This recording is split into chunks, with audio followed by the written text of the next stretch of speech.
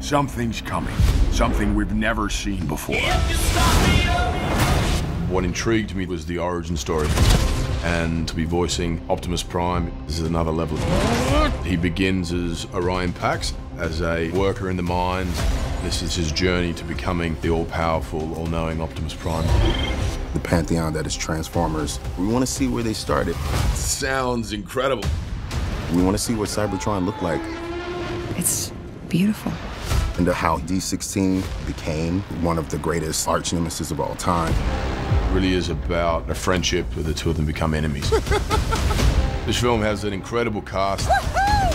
There's Scarlett Johansson as Alita. It does have a nice ring to it. Scarlett brings Scarlett to the role. She is strong and she's tough. With Brian Tyree Henry as D16. Yes! We get to see the absolute beginning of Optimus and Megatron. If we survive this, I'm gonna kill you! I accept those terms. The fact that they were actually best friends. Keegan-Michael Key plays B. Yes! Also known as Badassatron.